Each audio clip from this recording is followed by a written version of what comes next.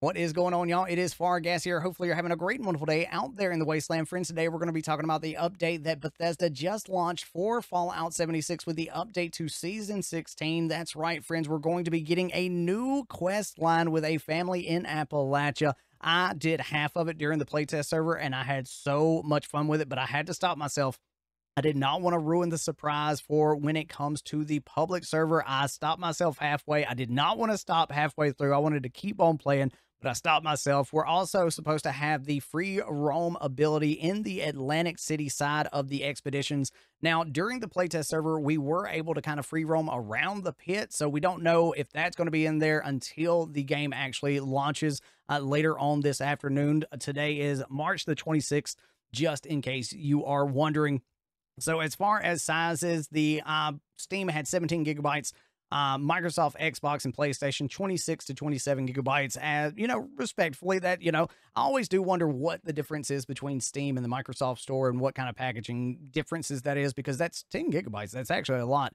But yeah, so as far as the season's name, it is America's Playground, and we have this new quest line now, friends. If you didn't know about it, we have a new quest line, and there is a lot of emotion around it. So I am excited to see what everyone thinks about this. Now, we do have Explore the Boardwalk. Let's see. I think this is talking about allowing players to further explore the city at their own leisure and or even take on new side quests. Okay, I didn't do any side quests during the playtest server. That is going to be absolutely awesome to see. Also, meet with the local merchants and shop, or even play part in passing on the torch within the inner circle of the... Oh, I didn't even see any of that during the playtest server. I am super excited about that. Now, if you've been living under a rock and you hadn't wanted to hear any information about the changes coming to the scoreboard, now going to seasons, every time you level up, you're going to be earning 25 tickets, as they talked about during the developer deep dive. And as this says right here, friends, just like with the old scoreboard, I added the word old. All you need to do is increase your rank is to earn score by completing challenges. Also, big note, please note in bold, make sure you use all your tickets before the end of the season, as unused tickets expire and do not carry over. Also, right here, challenges and the score required to gain a rank in seasons have not changed as part of this update, and players can expect to make progress at the same rate as in the previous season. So it looks like, as it stands right now, the XP, 10,000 XP gets you this much score. It seems to be still in the game. So we have this little trailer right here. We'll have a link to that in the description below. Bug fixes and improvements. As far as art goes, fixed a preview of the snare drum, accordion, and guitar. I never saw a problem with that. The graphical issue with ultrasight laser beams when using the beam focuser mod. I know a lot of people were talking about that. This is going to be nice. Okay, so this is great. Fixed an issue with a certain Fasnacht mask not properly displaying in the display case. Hey, Queenie, looks like you're actually going to work this time. Thanks so much, team, for that, because that was quite weird that it didn't work. But you know what? Now I don't have to just see the random teeth in the display case. Fixed carry and throw previews in the Pip-Boy. Tax evasion now added cabs icon for the stolen winnings when viewed in inventory menus. Okay. Add a new player, new preview when you transform miscellaneous item to the wet floor sign. Okay. I don't think I ever had honestly, I don't think I ever picked one up outside of being like showing it off to stream or something like that. As far as gameplay goes, the mechanical derby game now, that gives you an intelligence buff inside of the Showman's Pier Arcade. That's really nice. The aquarium sign now grants proper amount of plastic when scrapping. Fixed an issue where players would say, "Oh, let's go! They got rid of it." Oh man! So now when users are using like Tesla arcs and stuff, like using the Tesla and getting arcs and stuff like that, and you leave and come back, you see chain displayed everywhere. You don't have that anymore. Let's go! They finally got rid of it. I'm going to miss it. Honestly, I never had a problem with it but okay, they fixed that. Players can navigate the map menu using movement buttons rather than just the arrow keys. Nice. Okay. That's honestly it's weird to take your hand off and go to the arrow keys. But fixed an issue preventing the user from firing in VATS when they swapped their mouse buttons. That's okay. I definitely have never swapped my mouse buttons for that, but hey, that's cool that they fixed that. Fixed an issue causing NPCs to remain invulnerable when not expected to. Okay. We saw a couple of those inside, like during Fasnacht. Fixed an issue causing expedition team members to be, hey, let's go. This is great. This is one of the big things that about running expeditions. People would be like, I just got kicked for, and I don't know why'd they kick me. And that was a thing going on for quite some time where it was just like random times you would get kicked out by, it would say the leader, but it really wasn't them that was kicking you. It was just the game kicking you. Localization, various localization fixes in all languages. Hell yeah. So we got quest, added additional quest intro animations. Municipal auditor subtitle names are now consistent between enemies. A Better Tomorrow fixed an issue that prevented the quest from resetting properly. The most sensational game, the quest is no longer blocked when resuming an expedition on the first objective. That, I never had that problem, but that's awesome. I did hear people talking about that. The Wayward Souls fixed an issue that would cause Duchess to loop dialogue forever in the player choice.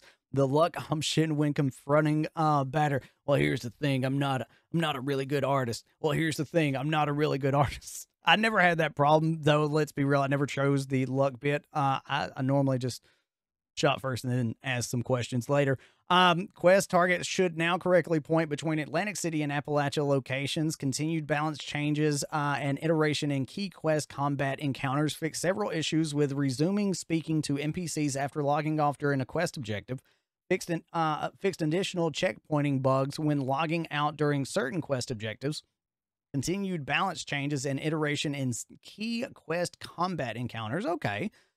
Fixed the naming of the handmade rifle aligned grip. I don't think I noticed anything, but I am from the South, so reading and speaking sometimes are not in my best bit.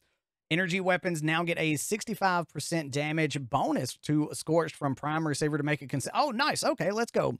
Berry Mentat should work properly with Kim Fiend at level 1 perk. Okay, nice. Headlamps for X01, T45, T60, T51, and Raider Power Armor are now attachable to Power Armor helmets once again. I didn't know. Well, I don't really wear that much Power Armor, and I did not know that was a thing. The West Virginia slot machine UI now requests the original 10 cap entry cost and deducts the original 10 cap amount per activation. What was that a problem before? Purveyor Myrrh will only reward. So that's now. I wonder if that's fixed for the loot pool, like the actual loot pool. The Purveyor Myrrh will only reward Union Power Armor pieces once the plans have been learned. Okay, because I know my character does. Like my character knows them because my main character doing the scoreboard. But I know it's been in the loot pool for a lot of people that did not learn the pieces. The Atlantic City vendors will no longer open the trade menu automatically when talked to. Cool. Fixed a bug where the protest sign melee weapon had the symbol of a pistol in the quick inventory menu. Changed the text on the lock and load perk card to reflect the actual buffs to heavy weapons reload speed of 20/40/60 rather than the display. Oh, that's nice. Okay. That is nice for sure. Fixed an issue where robot Stein displays could not. Hey, let's go. I know a lot of people were feeling that not be built in the camp, even when the player has previously learned the plan. I've heard that a couple of times in the comment section. Reduce the damage of the Robo Brain smoke bomb attack. Nice.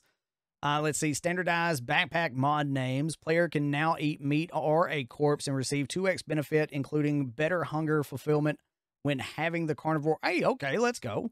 Fixed an error in the mutant's ultrasight right arm description. Didn't notice that one. UI strike-throughs are now more accurate on large dynamic bundles. Fixed a UI with flyouts disappearing after the player opens the menu. Fixed an issue where the place a marker button was incorrectly starting the next expedition when looking at the map. Fixed a bug causing the expedition marker to occasionally appear when making your character. Fixed an issue where the legendary item model stayed on the screen for longer than expected. Hey, I'm just glad that y'all put it, to the left in the middle over there and like shrunk it down. That look, it could stay up there a little bit longer as long as it's not straight in my face, just like, hey, how you doing? Look at me. I'm a legendary item. The world, various fixes to item textures and various fixes to floating objects. Cool beans. I wonder if that, we've noticed that little floating cap bit. I got a video coming on that one. I wonder if that fixed that. The miscellaneous fixed an issue around time-gated expedition rewards not properly resetting. Players now receive a reward for matching 3 thumb symbols. Oh, okay. Oh, that's so nice. Okay, cool. Fixed an issue where NPCs didn't have collision while sitting. Fixed an issue preventing certain overgrown from being properly decapitated. Pollinators should now correctly explode when killed. Several adjustments were made to equipped items and apparel on certain NPCs. cleaned up the several typos and subtle spoken dialogue mismatches, removed some extra plans from Giuseppe's vendor inventory, adjusted NPC placement and spacing in a few key conversations. Honestly, that is a lot there for as far as bug fixes and improvements. I'm definitely excited about the display being hit. I will miss chain and stuff like that, but I think there were some good spots in there. Now, here's the question, and I know it's going to happen.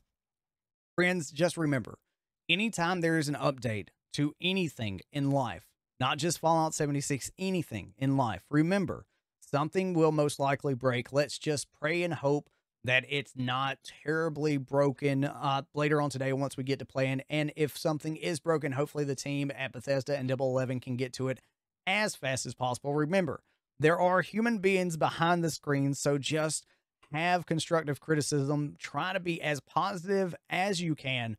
And just remember, there are humans behind the screens. But y'all, thank you so much for taking time out of your busy day to check this video out. And let me know in the comment section below what you thought about this update. And y'all, if you missed our Minerva video that we went over the inventory and the sales that she is going to have, make sure to check this video out. And seriously, thanks to the channel members for the continued support all this time. Y'all have a great, wonderful day out there in the wasteland, friends. Love you. Peace.